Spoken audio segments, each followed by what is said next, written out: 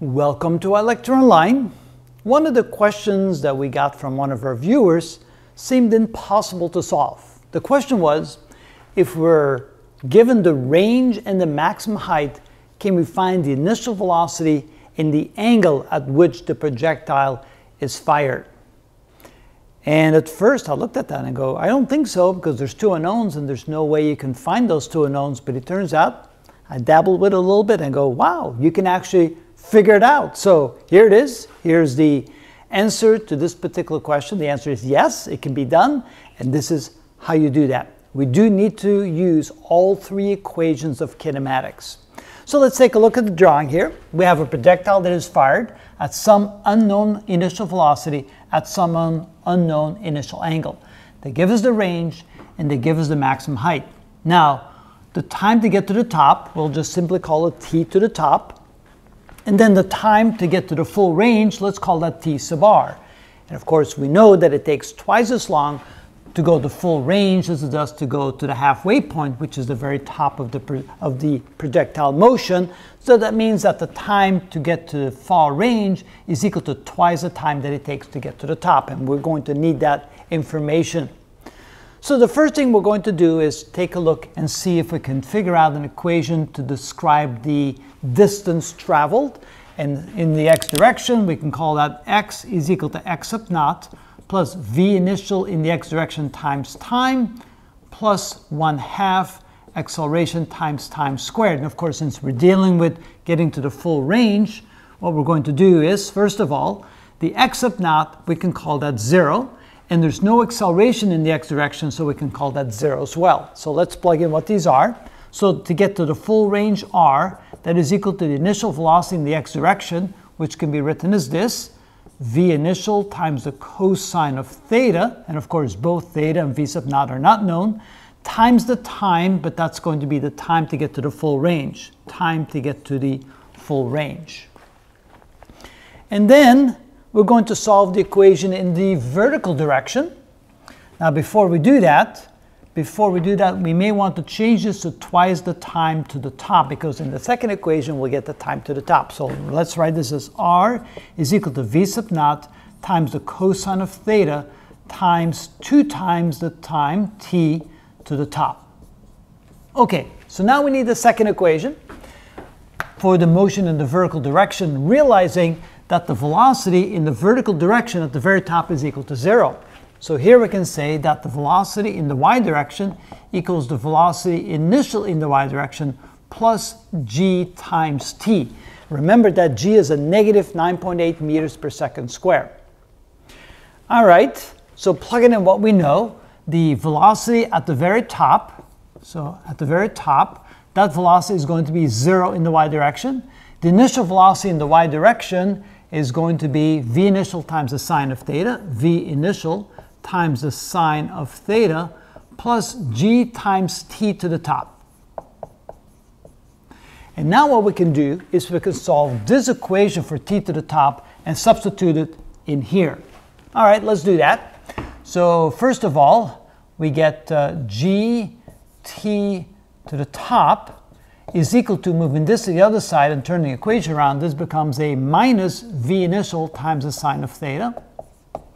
And then we can divide both sides by g, so t to the top is equal to minus v initial times the sine of theta divided by g. And remember that g is a negative 9.8, so the two negative signs would cancel out. We get a positive time to the top. But now we can take this and substitute it in here. So now this gives us r is equal to v sub naught times the cosine of theta times 2, and time to the top would be minus v initial times the sine of theta divided by g. And then what we could do is we could combine the v sub naughts. And so we could write this as r is equal to minus 2 v sub naught squared times the sine of theta times the cosine of theta, all divided by g. Okay, so now we have the range in terms of v initial and the angle theta. Assuming, of course, that we were given the range, so the range is a known quantity. But now we need to get rid of the v initial. So now we have another equation that doesn't involve time that we might be able to use to get rid of v initial. So let's try that. So v initial squared equals, not v initial squared, v squared equals v initial squared plus 2, well, in what direction are we talking about? In the horizontal direction or vertical direction? How about the vertical direction? Because that way we can take v at the top and that would be equal to 0. So let's go in the vertical direction.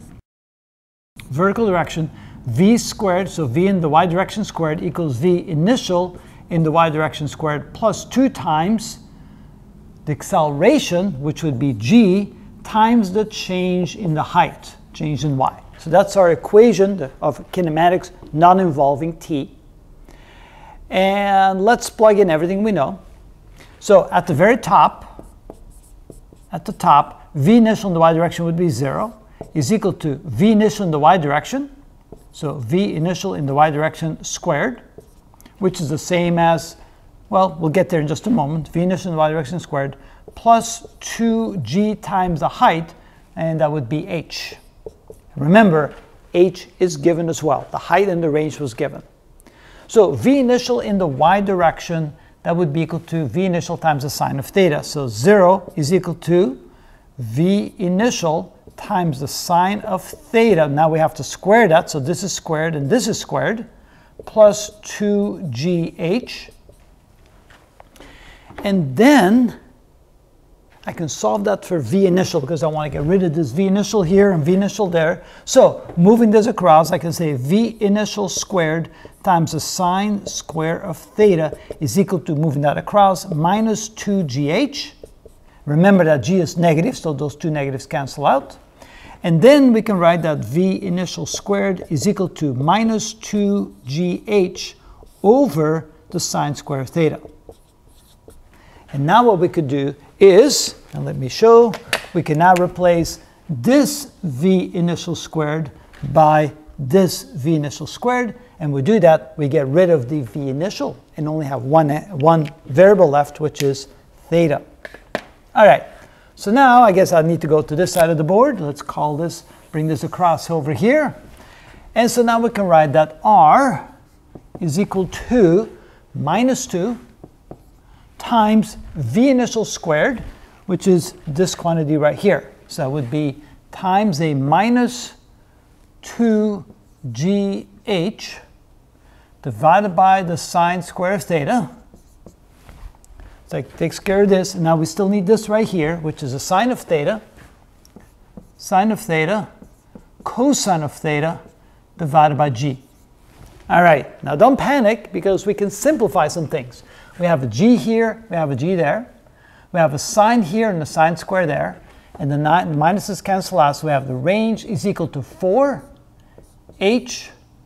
cosine of theta divided by the sine of theta. So we can write that r divided by 4h is equal to the cosine of theta divided by the sine of theta. And then we can say that 4h over r is equal to the sine of theta divided by the cosine of theta. I like this one better because then what we can do is this is equal to the tangent of theta. And finally, we can say that theta is equal to the inverse tangent of 4h over r. So, since they give us h and they give us r, we can then actually calculate the inverse tangent. Now, that gives us theta. What about v sub naught? Well, v sub naught is right here. So if we take the square root of both sides, we can say that v sub naught is equal to the square root of minus 2gh divided by the sine squared of theta. Now, remember that g is a minus 9.8, so the minus of the g and the minus over here cancel out, so we have a positive quantity because we have to take the square root. And then whatever pops out of here, we then plug that in here to get v sub naught. So there you got the two equations now in order to calculate the angle and the initial velocity if you're given the range and the height. And that is how it's done. So a lot of these problems is just find two equations. In this case, 3 equations. So since I'm out of board space, let's do one more video and we'll plug in some values and get the actual results, see how that works, and see if there's any limitations to this thing. You already found it. Yeah, but let's use some real numbers to get a feel for it. Okay, we'll do that in the next video.